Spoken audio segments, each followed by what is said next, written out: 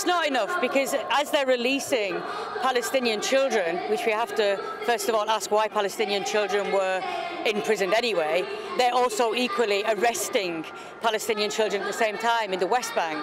So there's no stop. There's almost just the turnover is continuing.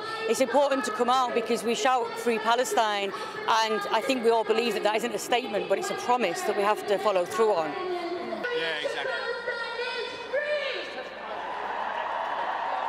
I don't think that we're being listened to by the UK government. I don't think that, the governments of other countries are listening to their people.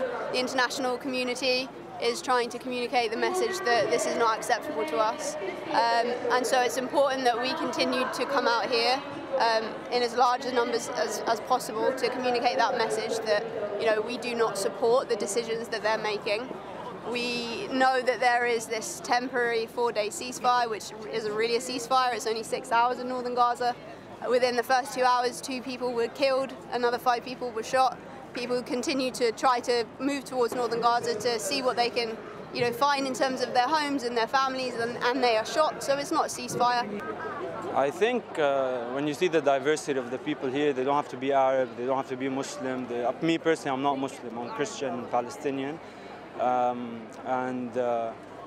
think the message is like the general sentiment and of the population is that like something has to be done, and it starts at the grassroots, like people like us, but obviously they're the ones that make the decisions, and they also have to be held accountable, and they're put in positions of power for a reason. They have to echo their population's message to the international community.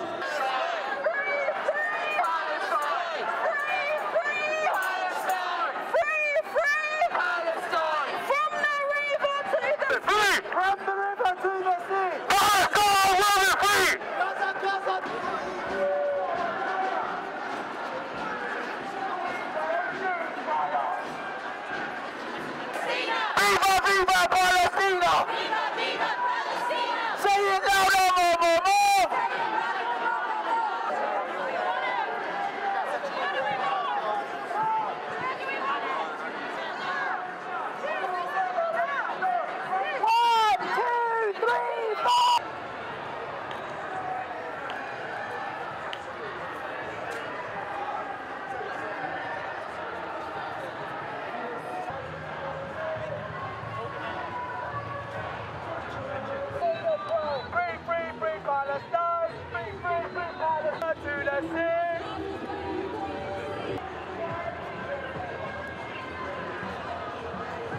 Self-defense has zero legitimacy, and our freedom of assembly and our freedom of speech. The Israeli war on Palestine, a British citizen who supports justice, who supports...